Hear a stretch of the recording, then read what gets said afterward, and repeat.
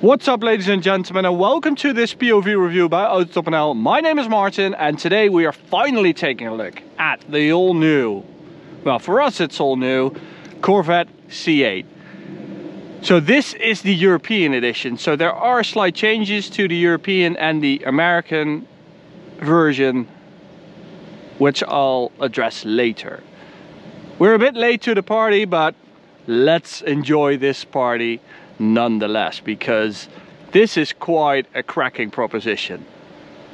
So the Corvette C8, as you know, is entirely new in every way, because they have ditched the classic front engine rear wheel drive, preferably manual transmission layout, and have gone for a mid-engine supercar like setup, which was pretty dramatic when they announced that. I was a bit let down by that because I just loved the classic Corvette recipe. It was just unmatched American overpowered rear wheel drive machine. Think of the C6 ZR1, that thing was just immense. And this really is like your American Ferrari, Audi R8, Lamborghini Huracan. That's what you think of when you think of the competition. But actually, this is like 100,000 euros in Germany, so it's more like Porsche 718 GTS money instead of the way more expensive Ferraris. So it's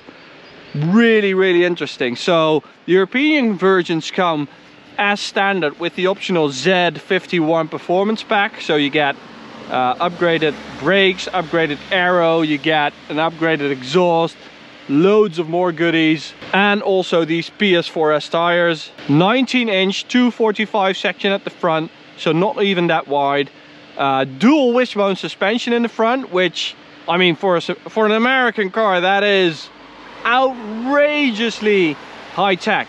Corvette have really stepped up their game when it comes to the suspension of it. So at the rear we have a 305 section tire, and that's to put all that naturally aspirated V8 power to the ground. And here at the rear we have a quad exhaust, very angry looking car, a lot of square lines. Just have a look at the exhaust tips, which are square, quad exhaust.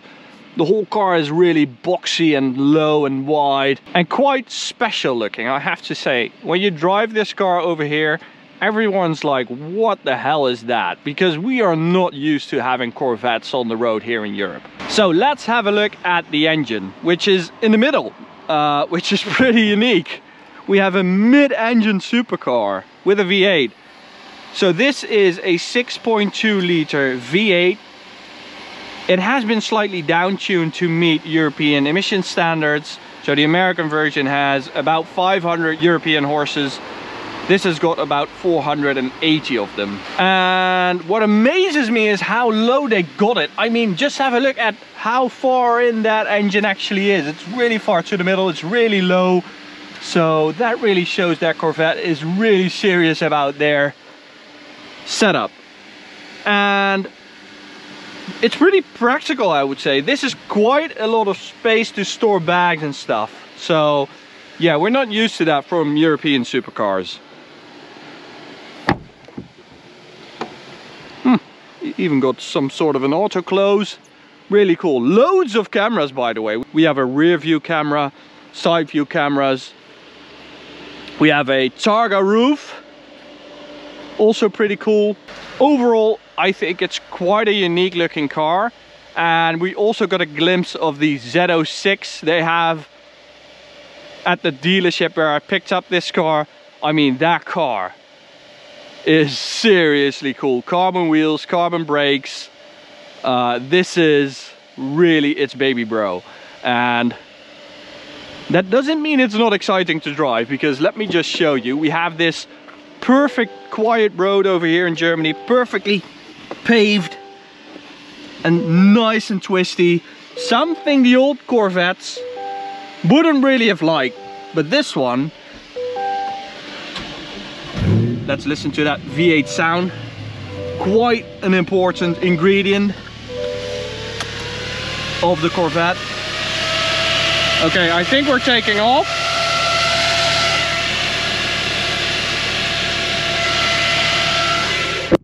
What the hell? Okay, so I'm going to switch to some kind of sport mode by twisting this button right here. This is track mode. So really that naturally aspirated sound, nice and sporty.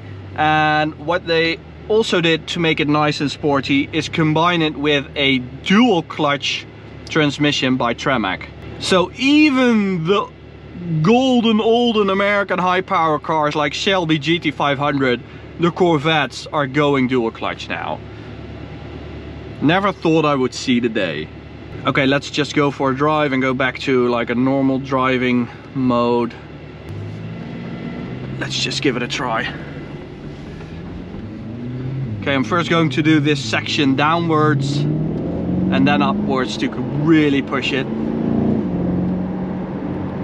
So when you first start driving it, you think, what the hell, it's super comfy. You really feel that dual wishbone in the front. You don't really have that supercar experience, which normally means you have a really bitey, aggressive front end. This really does not have that. This is more like a Lotus Emira or an Alpine A110, only a lot bigger. But that really is a compliment, because it is so composed as like a GT car. Really like that about it.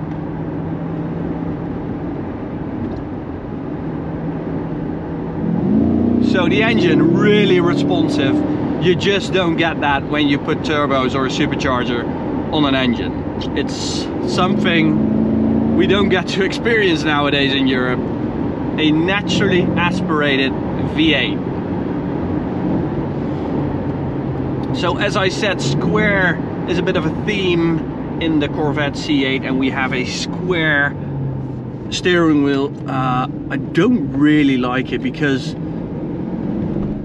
when you have traction control off, you really have to catch the car at times, and with the square wheel it's just weird when you hit an edge or a corner when you want to like catch it.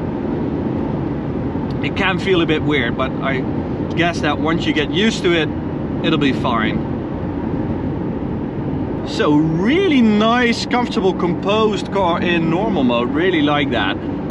Let's just press the Z button, which gives us this. The most power, the most aggressive, which is really your B-road attack mode.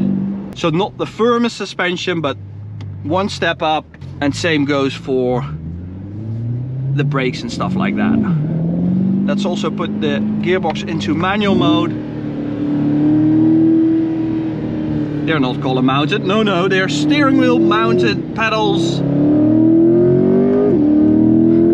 I'm just used to column mounted when I drive a supercar.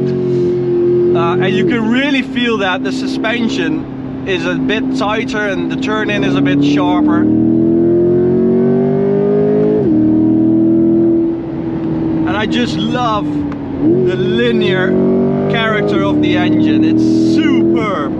It's not the quickest car, it's quite heavy, it's like 1730 kilos, and you do really feel it, especially in a straight line, when you start pushing it hard, or when you brake really hard. That's when you feel the weight.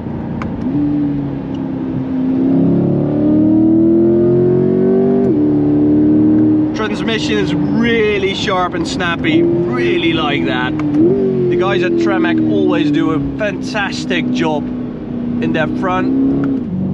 A little undeliberate upshift.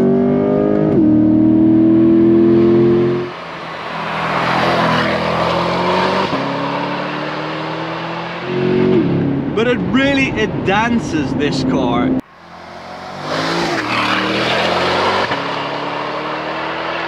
It just copes with it, with a nice supple movement. It is not the most sharp steering. It's pretty uncommunicative. I have to say it's a bit vague, but the suspension makes up for it, no doubt.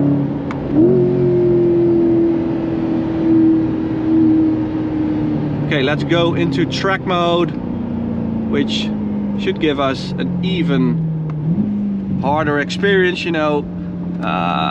Steering is now in aggressive mode, suspension is, gearbox and engine, everything. And what we're also going to do is go for a slightly more playful character by turning on ESC. How does that work? Yeah, it's like that.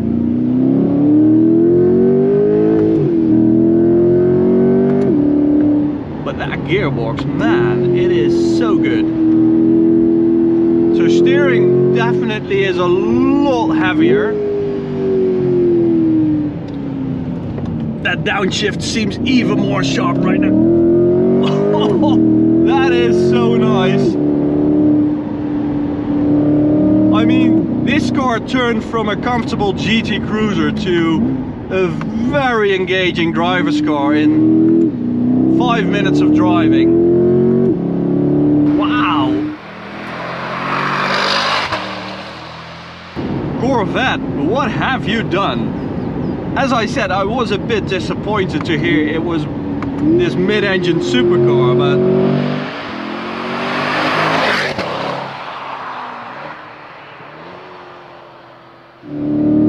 they have done their homework. Wow. I mean, remember, this thing is 100k. Yeah, it's a lot of money, but if you look at the competition, no one has this offer, not even close. You don't expect the Corvette to excel at this. German B roads. That's Porsche territory. This is launch control. We got there. Oh. Short shifting into second, and then 0 to 100 in 3.5 seconds, which is pretty damn good.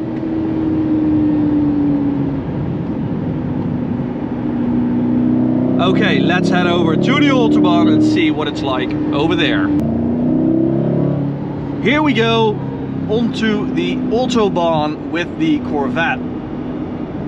Now, we've driven a few Corvettes in the past and we noticed that Autobahn super high speed stuff isn't really what they're about, because build quality always was a bit of an issue.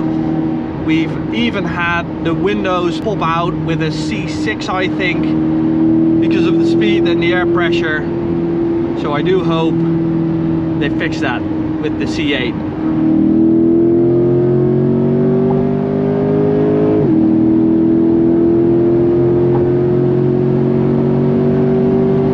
So you do notice that there's a lot of weight, even though it's really low down, which benefits the handling.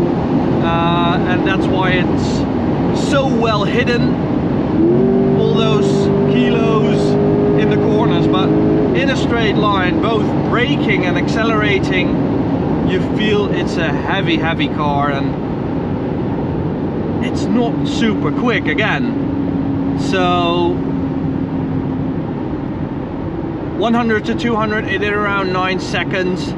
It was pretty hard to get a flat spot here in central Germany, which for a 500 horsepower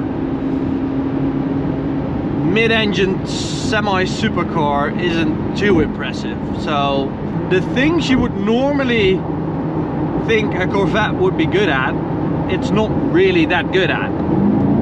But the things it's notoriously bad at with the previous gens, it's super good at with the C8. So doing high-speed cornering like this is just delightful with the C8. This is so ensuring, it really is confidence inspiring. You can really push it. This is a fast car. Acceleration wise, it's not a fast car above 200. It's So that is sort of the downside of the Stingray. I think if you want super performance, you need that Z06, which I hope we can experience one day. I'm just so impressed with that, with the flat plane crank. This is a cross plane crank, more of a classic Corvette style, this Stingray, but that's Z06. 8,500 RPM, 670 horsepower, 5.5 litre V8, naturally aspirated. That's the stuff of dreams. So I really, really like this C8, and I thought I wouldn't. So give it a chance if you're looking for your next sports car, because it will probably surprise you as it did me. So thanks a lot to Corvette Europe for letting us have a go with the new C8. And thank you for watching. Bye guys.